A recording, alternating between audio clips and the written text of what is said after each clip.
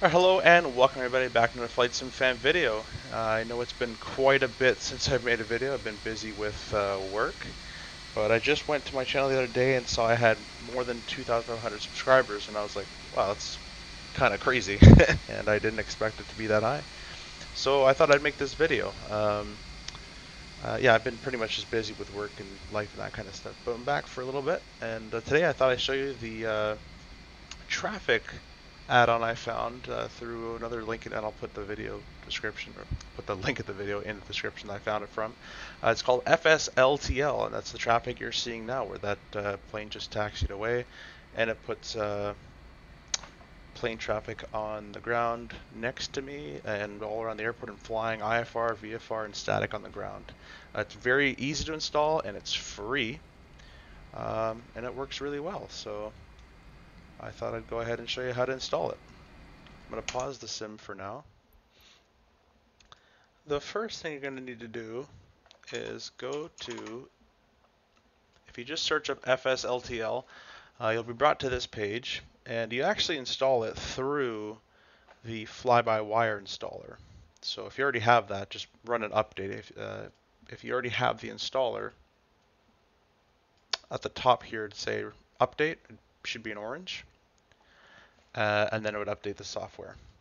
But if you don't have it, then right here. Once you've updated, you're going to go to this section on the left here and press the kind of like radar bullseye looking symbol, FSLTL. And the first thing you're going to do is install the base model, so you press install. This is about 3.5 gigs or so. Once this one's installed, you install the injector. So you press install on this guy. And then once you're done with that, you'd come to general options in your Microsoft Flight Sim, traffic settings, aircraft traffic type to off. You can set these as you like. I just have them actually bring these down. I don't need this many boats and things. There we go. And if you just pretty much copy my settings, you'll be fine. Use generic aircraft.ai I have off. For models multiplayer I have off. But the main one is the aircraft type.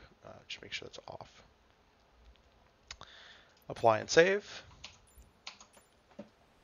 Okay, and then once you're done with that, you're going to bring up this window again. You're going to press start. Okay, you'll get a little command prompt. You can minimize that. And it says want to change them. We don't want to change anything of the default models, so we just press N for no and enter. Injection started. Minimize this.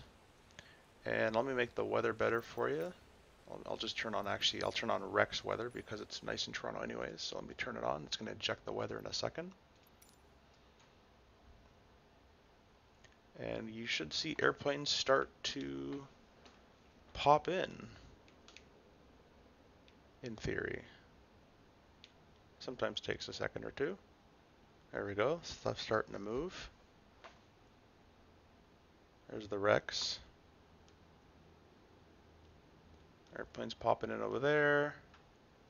There they are. Oh, Rex looks pretty nice today.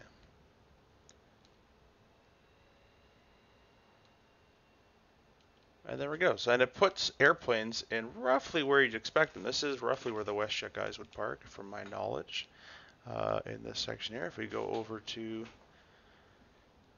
next terminal, and especially the international guys, you should see international here, and you'll get the Air Canada guys on this side. So it does, I don't know how they do it, but it does actually put the parking, the airplanes in the right spot.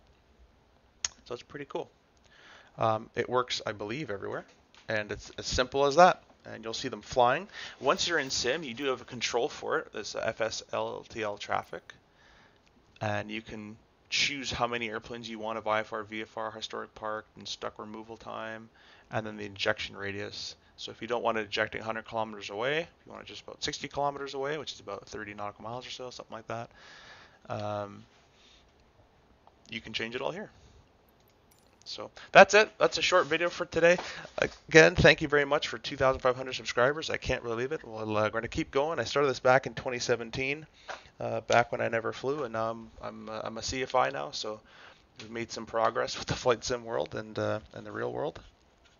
And I don't plan on stopping making videos. I just need to find time to make it and what to make. I don't really know what to make. So if you want to give me ideas of anything you want, 172 related, airline related, licensing in real life, anything you want, just throw a DCS as well. We got some cool stuff in DCS coming out, F4, F15, new weather and all that stuff.